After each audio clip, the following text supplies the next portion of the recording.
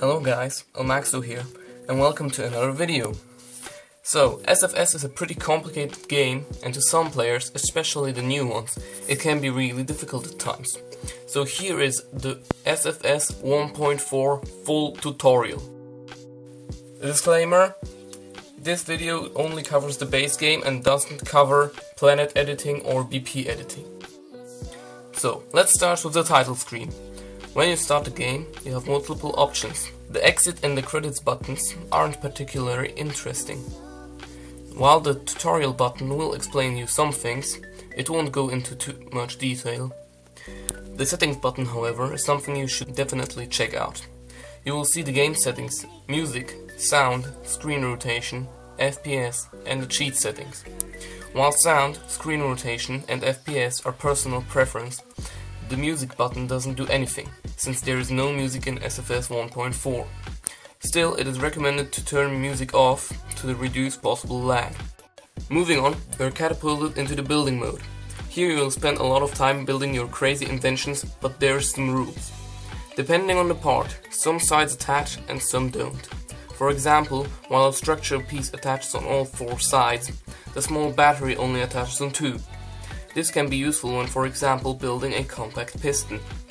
However, there is way more parts which have unique attachment and hitboxes, like the capsule, the parachutes, the size separator, the engines, the docking ports, RCS, aerodynamics, small batteries, solar panels and wheels. You will need to keep these in mind while building. But attaching multiple parts to form an object is just part of the work. When building a spacecraft, you need to attach all functional parts like engines, RCS and wheels in a way that allows them to work. For that again, there's rules. For example, engines and fuel tanks have faces which connect fuel while their signs don't. This allows you to connect 2 tanks that are next to each other or divide them, for example, automatic staging. But there is more. When using wheels or ion engines, you will need electricity. Unlike fuel tanks, batteries storing electric power don't need to be attached to each other to become a big battery. As long as the batteries are connected to the same craft, their capacities add up, meaning one spacecraft has one electric energy bar, which represents the electric power status of all the batteries. When spawning your creation, the small and medium batteries will always have a charge of 50%, while the big batteries will have a charge of 100%.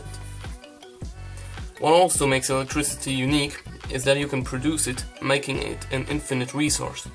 There is multiple ways of producing energy. You either use solar panels, which are light but only produce little energy and only when extended, or you choose the RTG, which is compact and works all the time but is rather slow. But there is even more: special parts used for special tasks. Every object needs at least one probe or capsule to be controllable. They can also spin the whole craft. The more capsules or probes there are, the better your craft spins. The parachutes can be opened while in the atmosphere of a planet. They are used to slow down crafts without using fuel and can be opened by tapping in an atmosphere below 2,500 meters with a speed of less than 250 meters per second. At 500 meters altitude, they can be opened fully to reduce the speed even more. They will open fully automatically on 100 meters altitude. Fuel tanks adapt to other fuel tanks. The bigger tank will always adapt to the smaller, creating an adapter without decreasing its capacity. All fuel-based engines can be turned on or off by tapping and be throttled with the throttle bar. While turning, they will turn too to increase the turning speed. Their face needs to be attached to the face of a fuel tank to work. Ion engines need electricity and fuel and can be placed anywhere on the craft, but even with a very high efficiency at the cost of very low thrust, they can't turn. Separators can be activated by tapping and will irreversibly disconnect the part the arrow is pointing at. If they are placed underneath a fuel tank, capsule or a probe, another separator or an aerodynamic cone within 3.5 meters or 7 squares, they will create a fairing which you can put things inside of, like an engine. The side separator, however, will disconnect in its middle, leaving one half of itself on the main craft and the other on the separated one. Landing legs can be retracted or extended without any fuel or electric energy. While most parts can only withstand an impact speed of circa 4 meters per second, the landing legs can handle around 7.5 meters per second. While wheels are used for driving on the surface of planets, they need electricity and can only move a certain amount of weight. The small wheel can move roughly 40 tons, the big wheel 60 tons. Docking ports are used to connect two crafts to one another. Once their faces touch, they connect automatically. To detach, you simply press either docking port.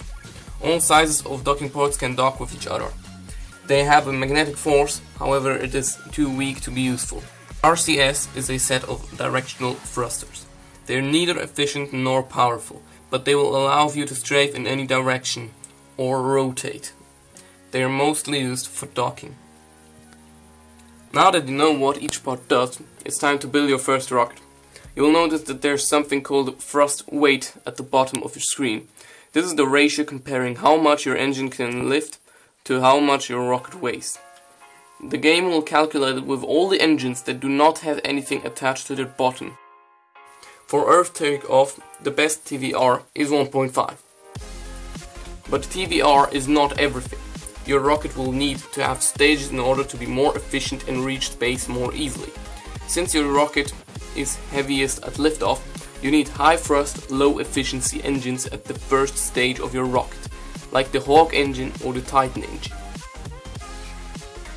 The next stages should have half or a third of the mass of the previous stage, with decreasing thrust and increasing efficiency. Once you have built your ship, you can press play and start flying. To turn on the engines, you have to tap each engine individually. Note that the engines will not ignite when the throttle is at 0% or off.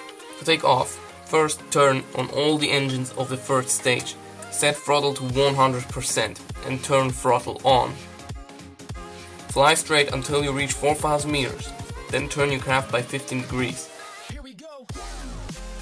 At 7,000 meters by 30 degrees. At 10,000 meters by 45 degrees. If the stage burns up and uses its fuel in the process, detach it and turn on the next stage. Continue this until you have an apoapsis of 35 kilometers. You can check your apoapsis by checking the map.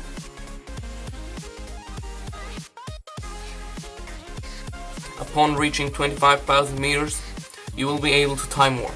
Time warp to the height of 35,000 meters and start burning in the direction you are flying in until you reach below Earth orbit.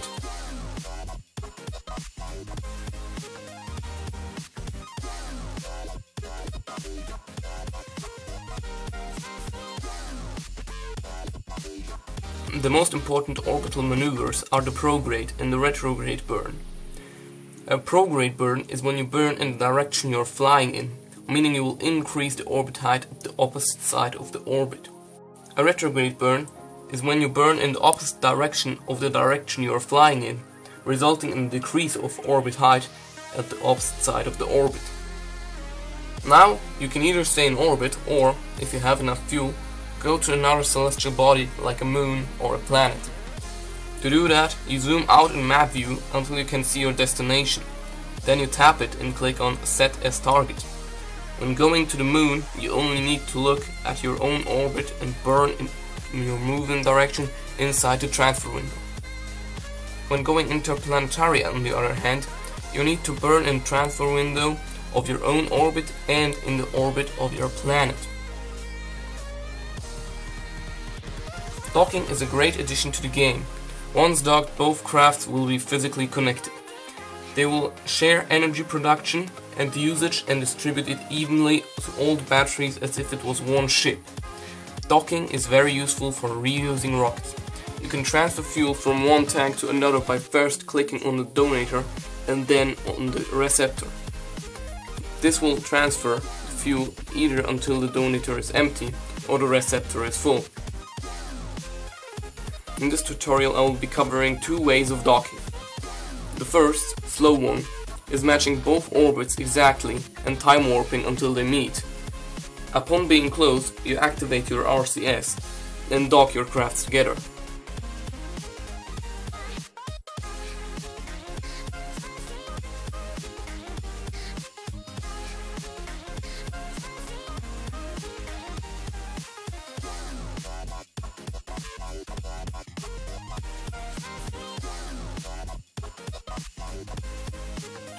The second one only works if your target has a higher orbit and is orbiting in the same direction but is way faster.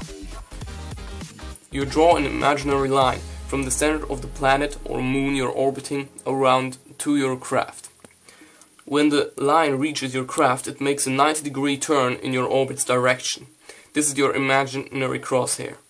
When your target is on the line, you start burning prograde until your closest approach gets to 50 to 150 meters. Time warp carefully until you are 1.5 kilometers away from your target. Exit map view and zoom out just far enough to still see your craft and start looking out for your target. You will see that your targets will move quickly over your screen. This is when you start burning prograde at 100% throttle until your target moves slower and slower relative to you. Just like with the first method, you now simply use your RCS to dock.